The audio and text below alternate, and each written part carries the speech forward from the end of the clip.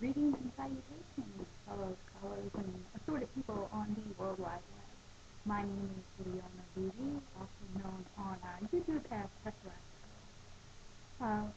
I'm here today to talk about dreams and how they relate to my art, especially recently. Behind me is the painting that started this all for me, bringing my dreams into my art.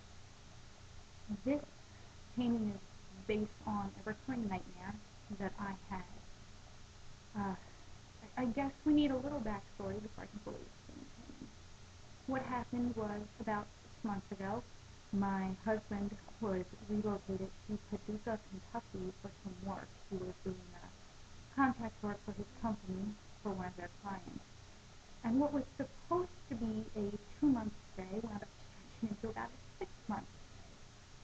Well, during that time, I decided that I was not going to stay in Paducah with him, and I was going to come back home to Slidell and take care of things here. What kept happening was every time he was scheduled to come home, something would come up, and he'd call me to tell me, oh, well, I'm not coming home when I thought I was. I'm going to have to stay in Paducah.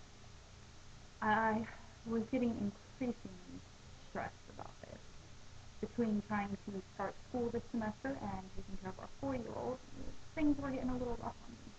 It was also about this time that I started having this reoccurring nightmare, which is depicted in the picture before you. I would dream that I was watching myself being hacked in the back with a meat cleaver by a maniac. And the funny thing was, as I was watching myself, I was laughing the entire time I was bleeding. This thing haunted me. I was having it just about every night. So finally I decided the only way I'm going to get over this is to confront it. This is a prime example of how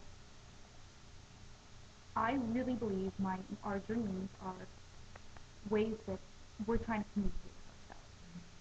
Because it was after I started the painting that when I looked at the maniac, I realized, oh my God, he looks like my husband. And yes, he has very much a lot of attributes of my husband. It was then, after I did the painting and confronted this thing that was terrifying me, that I realized I am really, really hurt by my husband being in Kentucky, and to the point where I feel like he's stabbing me in the back. So it led to this situation now where I am confronting my nightmares in my painting, and I'm actually learning a lot about myself. Now, how this relates to chapter 5 that we just covered in psychology is with dream interpretation. I have always felt that my dreams are my way of telling myself something that I don't want to acknowledge. Like with this, I didn't think I was mad at my husband over this whole situation. But I began to realize that I really, really was hurt.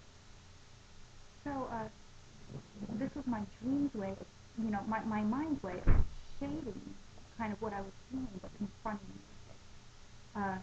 This is also evident in another dream that I've been having, where I am swimming in this cave, in this very beautiful clear water, and I am just a gorgeous, gorgeous woman in this dream. I have a perfect body, perfect hair, perfect everything. But when I come out of the water, I find that I've lost my bathing suit top. And again, this goes to me feeling that my dreams are my way of communicating to myself. It's kind of a mix of what Freud was saying and the cognitive view, where there's symbols, but it's also kind of our brain's way of processing what's going on in our life and letting us know.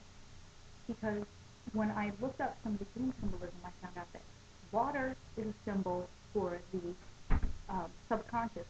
And if you swim in the water in your dream, it's a way of bringing your unconscious thoughts into the conscious world, which is what I'm actually physically trying to do with these paintings. The other thing I discovered with body perception is how others are going to perceive you. And if you're comfortable with your body in a dream, that means you're comfortable with how others are perceiving you. However, if you are naked in any way, like I am in the dream when I lose the top of my bathing suit, how you feel about your nudity also means how you feel about being exposed, which is totally relevant right now because this kind of work that I'm doing with the painting is is a very exposed kind of thing for me. I'm showing people my deep inner thoughts, my dreams, the things that only my dreaming unconscious mind is able to say. But at the same time, because in the dream, I was very happy with how my body looked, and I was not ashamed at all to do it.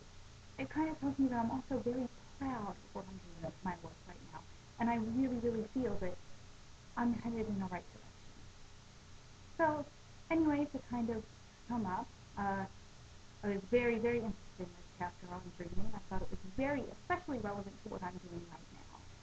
And I really, really believe that, your dreams, no matter what they are, whether they're as horrifying as a nightmare or, really beautiful and great and pleasant and the kind of dream you want to fall back into, I think it's a mix of a little bit of both. Freudian, maybe not so much Freudian. His symbolism gets a little too too literal for me.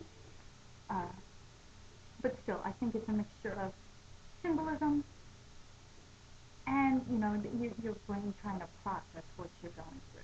Because maybe sometimes there are some things that you don't want to admit to yourself, but it's going to come through anyway.